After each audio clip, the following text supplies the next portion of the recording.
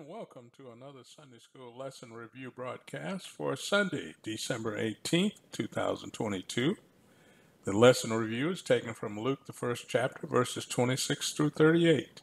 The title of the lesson is God's Promise of a Savior. That is, God's Promise of a Savior. I am your host, Minister William Gadson, and I greet you in the exalted name of Jesus Christ. It is Jesus that enables us to get the Word of God out to you, the listening public. We originate from the Greater Peace Missionary Baptist Church located in the Killeen, Fort Hood, Texas area. Our address is 4201 Zephyr Road, Killeen, Texas, 76543.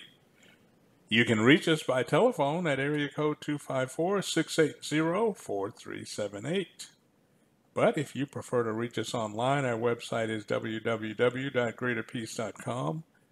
You can also communicate with us by email. Our email address is greaterpeacembc@peoplepc.com. Now, we at Greater Peace provide a variety of services for your Christian growth. A complete schedule of services and activities can be viewed on our website. So please join us in extending God's kingdom here on earth. Again, I am your host, Minister William Gadson, and I thank God for you supporting this ministry. Now let us open our lesson with prayer. Lord, we thank you, as always, for all that you've done for us. We thank you for this another day, getting closer to the day that we celebrate the birth of our Savior, Jesus Christ, which the lesson is all the foreground is all about what the coming of Jesus in this lesson. So we thank you, Lord, for the things that you've done for us. Continue to guide us and help us to grow in understanding you and your ways. Help us to understand and basically read your word more and more. But we know that we can only understand it fully if the Holy Spirit goes with us. So I'm asking all of those that desire to study God's word to invite the Holy Spirit with them. But the Holy Spirit will only indwell with them if they have accepted Jesus as a Savior. So there's one step you have to go. If the Holy Spirit's going to be with you and indwell in your heart, you have to accept Jesus as Savior, and then the Holy Spirit will come into your heart. These things I pray and I ask as always in the name of Jesus. Amen. So, for introduction, the lessons for this quarter, the 3 lessons we've had so far, have provided us information about the birth of John the Baptist, who was the one that was the forerunner of Jesus. And that is, he introduced Jesus to the Israel.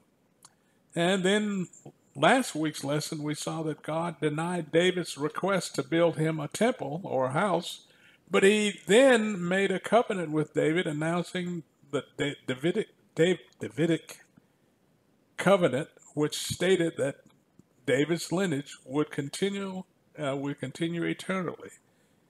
And that Jesus, Savior, would come through the lineage of David, and he would be the last king of Israel, of David's dynasty, David's kingdom, that is.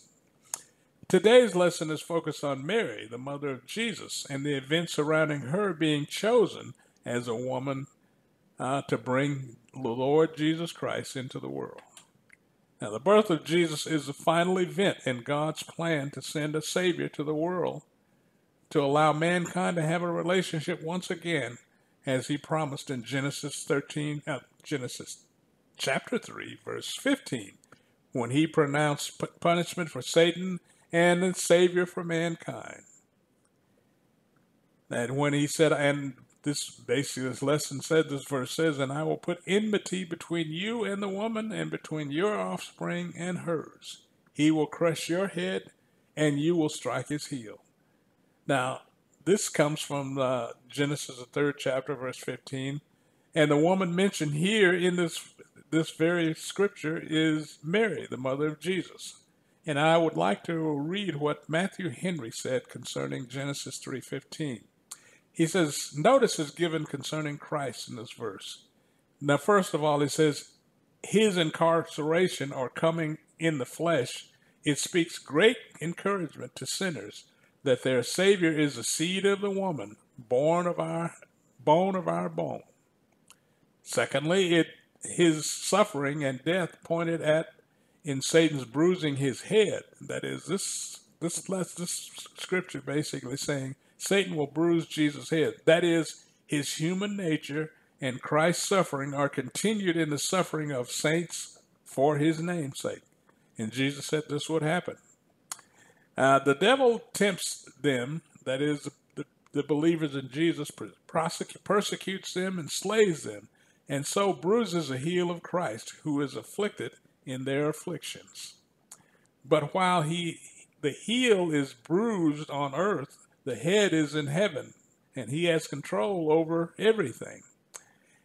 His victory over Satan thereby, Christ baffled Satan's temptations, rescued souls out of his hands, and by his death he gave a fatal blow to the devil's kingdom, a wound to the head of this serpent, that is, that cannot be healed. As the gospel gains ground, Satan falls. Now, this again taken from Matthew Henry's commentary. Now, many are quick to point out that a woman had a part in bringing sin to mankind, but many often forget that a woman also had a part in bringing a Savior to mankind. That was Mary. Mary was that woman chosen to bring the Savior of mankind into the world. God chose Mary not because she was rich and neither because she was poor. God chose Mary because she was in the lineage of David and could fulfill God's covenant with David. And also, she would fulfill God's promise to send a Savior who would be the offspring or seed of a woman.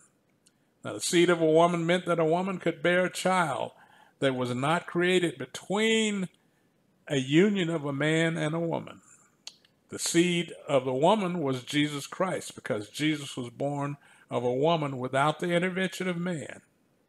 Now, I realize that today women can become pregnant without having a physical relationship with a man, but that type of birth can only occur using the sperm of a man.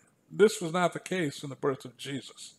Such was not the case, as I said, in the birth of Jesus, because the Holy Spirit overshadowed Mary, a virgin, and the Immaculate Conception occurred to bring Jesus into the world of mankind, and the seed necessary for human birth was implemented into Mary, who was a virgin, and this was a virgin birth.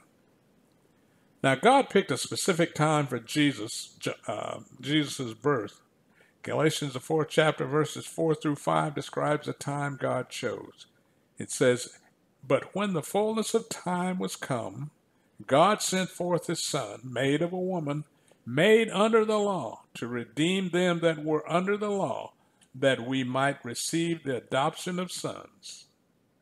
Now, this lesson is about the angel Gabriel appearing to Mary to inform her that she was the chosen virgin to bring Jesus, the Son of God, into the world. God sent Gabriel to tell Zechariah that he would have a son in his old age. And if you will recall, Zacharias did not believe the message Gabriel gave him, and he was not allowed to speak until John was born because of his unbelief.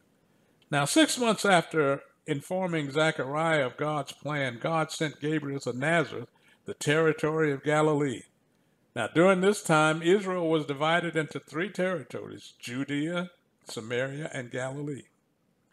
Nazareth was not a very important town in the territory of Galilee, but Mary and Joseph lived there, so it was important to God. God sent the angel Gabriel to Mary to inform her of his plans for her. He said to Mary, "Hail, thou art specifically chosen and favored of the Most High," and that she would have a child, not just any child, but one sent from God. Now, this wondrous salutation and appearance troubled Mary. The angel had then assured her that she had found favor with God and would become the mother of a son whose name she should call Jesus. That salutation was the thing that appeared to Mary, basically troubled Mary, but his appearance didn't trouble her. His message to her was simple, but it contained complex realities that Mary did not initially understand. Remember, Mary was probably a young girl somewhere between the ages of 12, 13, 14, maybe 15. Gabriel told her that the Holy Spirit would come upon her, and the power of the Most High God would overshadow her, and she would conceive a child from God. Gabriel was telling Mary that the baby she would carry would be of divine origin, because the conception of the child would not occur because of human actions, but it would have happened because of interactions by the Holy Spirit. Now, there's no physical interaction between Mary and the Holy Spirit. This was just a thing that was happening. And so Mary did not appear to be frightened by Gabriel's appearance, as I mentioned earlier, and did not ask for a sign confirming that what Gabriel said to her was true. But she did not understand how it was possible for her, a virgin, to have a child when she had had no relationship with a man. Mary's final reply to the angel was the language of faith and humble admiration, and she asked no sign for the confirmation and confirming her faith. This wondrous salutation and appearance troubled Mary. The angel then assured her that she had found favor with God and would become the mother of a son whose name she would call Jesus. Mary was concerned that others would say if she was betrothed to Joseph and became pregnant before marriage, she was very concerned how she could explain to Joseph, first of all, and what others would say, because she knew this would pose a very disgraceful, critical problem for her. Now, if an unmarried woman, even though she was espoused and became pregnant, the only conclusion would be that she was immoral and should be stoned to death as prescribed by Jewish law. Mary had this in mind. She knew these things, but she still said she would go do what the Lord asked her to do. Now, if she were to claim her innocence by saying she was a virgin whose pregnancy was caused by the Holy Spirit, the charge of lying, insanity, and heresy could be added, and probably would have been. God was aware of what Mary would face once she was discovered to be pregnant and not yet married. Our circumstances may make life circumstances difficult, but this word needs to be moved from our belief system and moved to the reality that nothing is impossible for God. So our circumstances, Mary's circumstance, and she realized it, she said, "Behold, the handmaid of the Lord, I'll do what you say you do." She was chosen by the sovereign decision of God. She was separated out from others to be God's servant for a special task. God often works out his sovereign will by favoring common people like Mary, and us also, to do special tasks. God often works out his sovereign will by favoring common people, as I said, like Mary. The focus should never be on us, but on the purpose of God, that God is being accomplished. But the purpose of God, basically, the focus should never be on us, but on the purpose of God that is being accomplished through us. Now, Mary had the perfect response with the full knowledge that the potential for personal embarrassment and disgrace would happen. Mary nonetheless agreed to the plan of God because she said, "I am the Lord's servant. May it be to me as you have said." When Gabriel heard her words, he left her. Now, no doubt Mary is like us.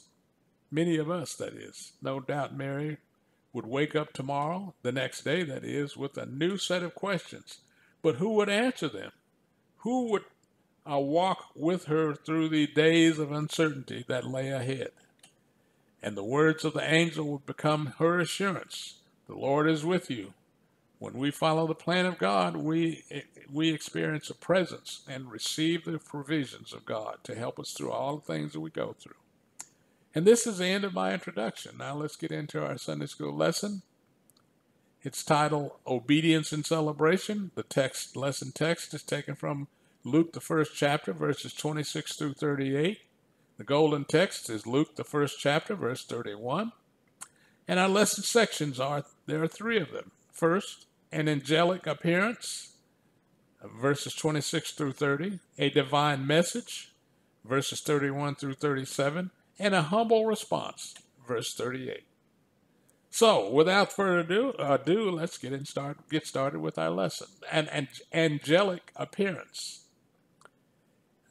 Uh, Verse 26 reads, "And in the sixth month, the angel Gabriel was sent from God into the city of Galilee, named Nazareth." Now, the 6th month mentioned refers to the length of time between Gabriel's visit to Zacharias and his visit to Mary. The 6th month also indicates the number of months Elizabeth had been carrying John the Baptist.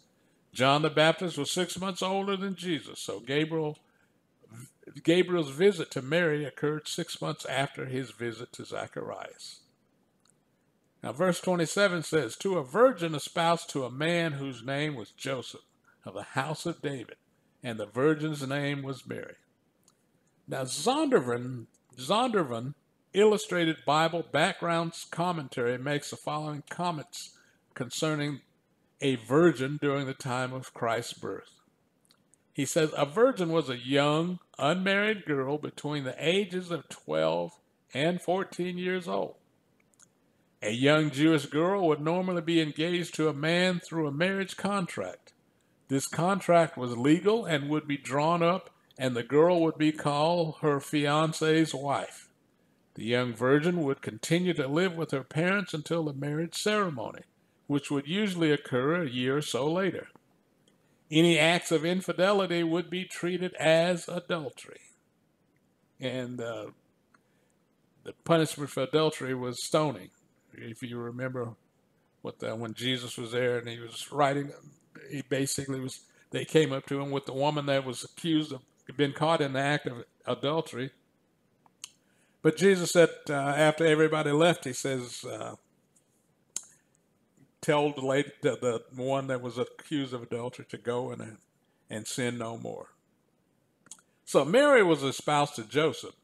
Now, this most likely meant that he paid a price for Mary, and they were considered husband and wife, but they did not live together until the groom, finished preparation for his wife and later came to take her to his home, which usually occurred somewhere in the neighborhood of a year later. Now, one might say Mary was engaged to Joseph and she was waiting for him to provide a home for her where she would go and live with him, as they would be living as husband and wife. Now, verse 28 says, "An angel came unto her and said, Hail, thou art highly favored. The Lord is with thee. Blessed art thou among women." Now, God sent the angel Gabriel to visit Mary to give her the good news that God had selected her to bring the baby Jesus into the world.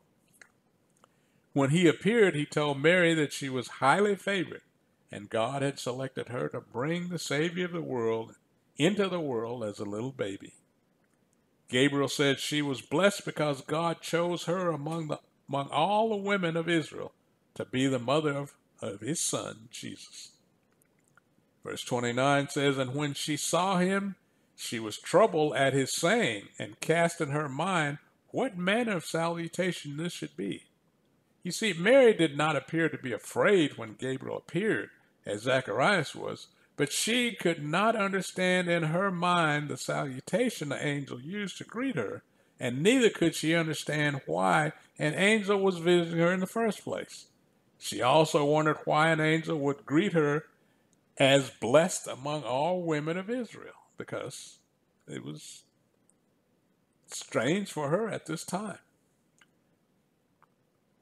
And verse 30 says, "And the angel said unto her, Fear not, Mary, for thou hast found favor with God."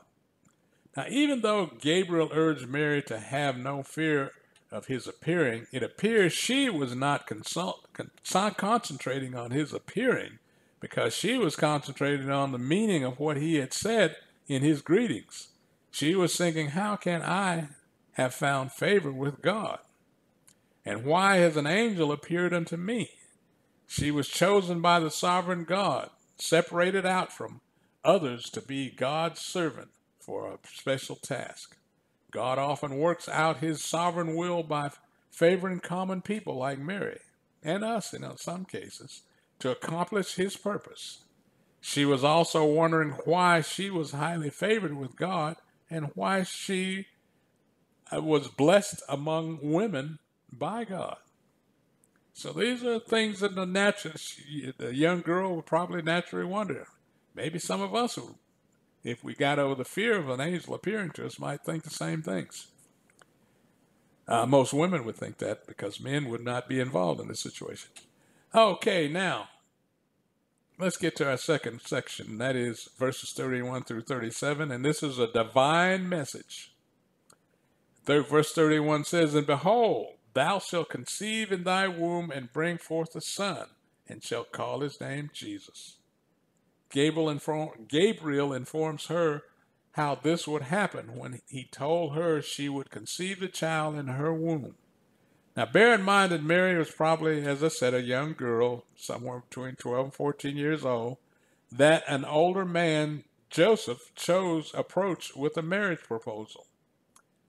They were not physically married, but they were espoused, and no sexual relations could happen until Joseph came to take her to his home. Mary would continue to live with her parents until the actual marriage ceremony. Now, since she was not married physically and had no sexual relations with Joseph, she was puzzled as to how she could bring a child into the world. She wondered and was confused that what Gabriel said, she would conceive at this time a child in her womb. She didn't know how that was going to happen. Verse 32 says, "And he shall be great," this is Gabriel speaking, "and shall be called the Son of the Highest, and the Lord God shall give unto him the throne of his father David." Now Gabriel begins to tell her about the son she will bring into the world through the Holy Spirit.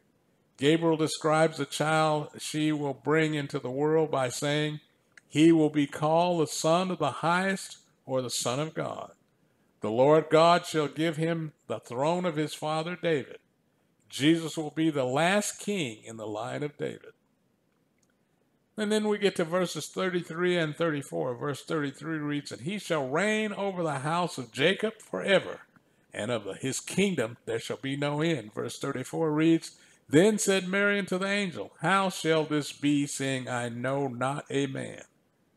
Okay, he's going to reign over the house of Jacob. Now, Jacob in the Old Testament is considered as Israel, the nation Israel.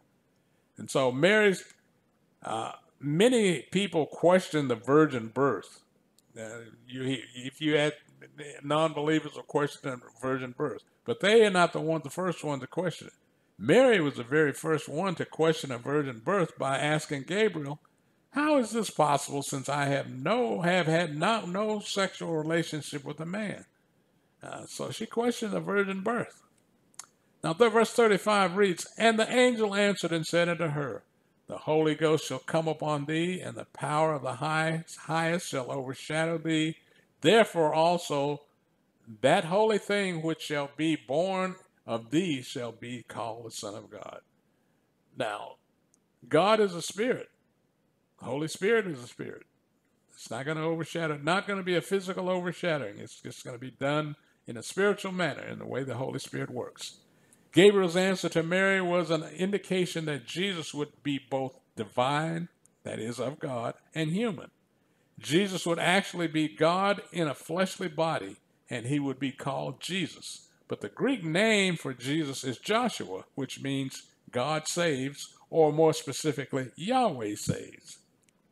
Jesus would be the fulfillment of the Old Testament promise of a coming Savior. And that was Old Testament, basically was mentioned. The prophets told this message, basically preached this method for years and years, basically hundreds of years. But it originated in Genesis 3rd chapter, verse 15, when God spoke those words. Verse 36 reads, "And behold, thy cousin Elizabeth, she hath also conceived a son in her old age, and this is the 6th month with her who was called barren." Now, Gabriel also informed Mary that her cousin. Now, as I said earlier, cousin could mean cousin, it could mean aunt, or it could mean some other relation, but cousin is what they used here. Elizabeth had conceived, that is, her relation, her cousin or her aunt or whomever, had conceived a son despite her old age, and she was in her 6th month. In verse 37, for with God nothing shall be impossible. Maybe Gabriel told Mary these things so she could realize that nothing is impossible for God. And now we get to our last verse, and it says, a humble response. Verse 38. And it reads, and Mary said, behold, the handmaid of the Lord, be it unto me according to thy word. And the angel departed from her. Now, once Mary heard all that the angel had to say to her, she believed him because she told him that, behold, the handmaid of the Lord, be it unto thee according to thy words, that she was going to do exactly what he had said. She was basically the handmaid of the Lord, and she would be as she was instructed. She would do as she was instructed, of what Gabriel had told her. Mary knew that having a child out of wedlock had many consequences and troubles she would have to face. Now, let me repeat possible concerns Mary may have had concerning having a baby and not fully married, as I mentioned in the introduction. First of all, she was very concerned how she could explain this to Joseph, the man she was espoused to, and what others would say, because she knew this would pose a very disgraceful, critical problem if an unmarried woman became pregnant. The only conclusion that would be that she was immoral and should be stoned to death as prescribed by Jewish law. So she was aware of all of these things. If she was an unmarried woman and she became pregnant, she knew she was trying to figure out how she was going to explain to Joseph, first of all. Now, if she were to claim her innocence by saying she was a virgin whose pregnancy was caused by the Holy Spirit, the charges of lying, insanity, and heresy could be added to what she said. Now, we know that when people see, even today, people see someone pregnant, they don't ask any questions, they just make assumptions. And that's what people would be doing, what people did during that time, including the Jewish leaders. Now, people would judge her, but she could not defend herself, because if she said the child she was carrying was from God, she would be labeled a liar and could also be tried for heresy. So Mary had faced a very serious problem, but she realized those things before she said, behold, the handmaid of the Lord, be as that she would do whatever the angel said. Now, despite all this, as I said, she told Gabriel that she would accept everything he had said and would do as she was instructed. Her faith indicated that she accepted that nothing is impossible for God. And this may have convinced her that everything would be all right. But the Bible says that she decided to visit her cousin Elizabeth. That is, as I said, could be the other relatives other than cousin. Shortly after this encounter with Gabriel, perhaps she needed some confirmation of everything, because Gabriel told her that Elizabeth was pregnant 6 months with John the Baptist. And maybe she needed a friend to talk to about all that happened to her. Now, we read in the scripture, it says that when she went to visit him and when she walked into the house, Elizabeth said that John the Baptist leaped in her womb, and when she saw he felt the presence of Jesus in Mary's womb. So that, my Christian friends, is the essence of the Sunday school lesson for this week. Let us close in prayer. Lord, I thank you, I praise you, and I ask a blessing, as I always do, for those that are listening. I thank you for those that are listening. And Lord, help those to understand everything. Send the Holy Spirit, if they have questions about things, to help them to understand it. All of the words that we've said, because this is basically the culmination of what you said back in Genesis, is a culmination of what the prophets said, they preached about, the message they had. And John the Baptist was the one last prophet to proclaim that the Messiah had come. Thank you, Lord, for those things that you've made known to each and every one of us, and continue to go with us and help us through these series to understand why you did what you did with Jesus coming to the world, and what we should do now that we know that why Jesus came. into the world. I ask these things in the name of Jesus. Amen.